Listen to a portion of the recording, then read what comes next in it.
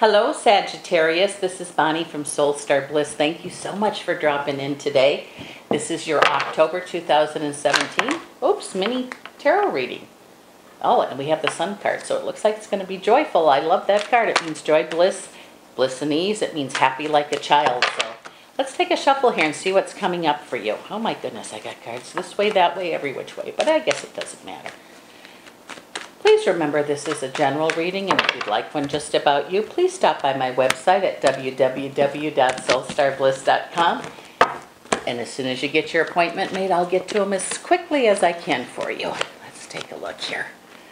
Woohoo! Ooh, I like these. These are looking good. Okay. It says there's change, major change for you. Things are going to change, and they're going to change rather quickly. The changes that are coming, the ones that are good, I feel they will not revert back. No one can take this from you. You've asked for it, and change is here, and you're going to claim it for yourself. It says victory also could be yours here. I have the Star card, which means you're almost like you're being led. Come this way, do that. I know what I need to do. It's a feeling inside. It's almost as if someone's whispering in your ear. Pay attention, because it says this is going to bring you victory. Chariot, one who achieves greatness. Wheel of Fortune, things are getting better and better and better. So those of you that have been working on stuff or seeing them happen, this is really good for you. It says messages are going to be real important this month, and also some choices you're going to have to make. Okay, we have the Two of Swords, which to me means I can't choose wrong. I can choose to go this way, or I can choose to go that way. Now, if I choose to go this way and should have went that way, for instance, I still would get to. But choice number 3 is I'm too afraid to do anything, so I'm not going to make a choice. I can deal with this. No choice, no change. So use your experience, use the knowledge that you have. Make that choice and make it wisely for yourself. It says new beginnings are possible, even though things seem like they're just not the way you want them to be. You're stuck. You can't get moving. It says don't give your power away. Just take one step at a time. Maybe things have started slowly, but you asked for new beginnings. They're right before you. They're very close to you.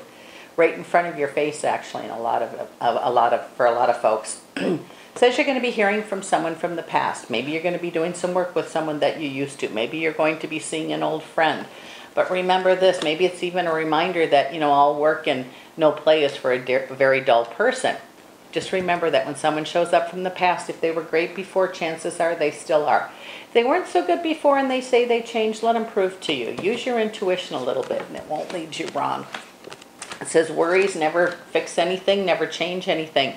Those of you that are feeling alone and afraid and are waiting for something, you're going to have the strength to move forward and make the choices that you need to. It says here you're going to have everything that you need. I have 2 3s, which to me is divine guidance. It's completion.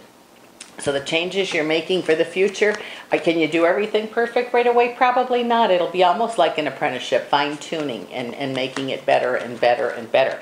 And don't worry about what other people are saying. Worry about what you think, about what you feel, about what's going on. This here, too, will continue to bring more things to you, and there's going to be reasons to celebrate. Some of you have had not something to celebrate in some time.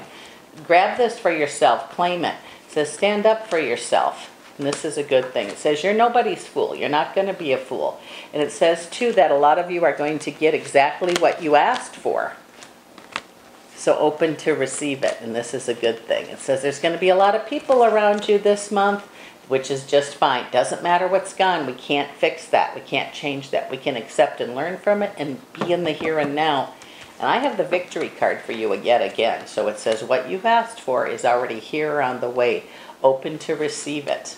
And then do the best you can. Continue the good work, because there's new opportunities on the way for a lot of you, my Sagittarius friends.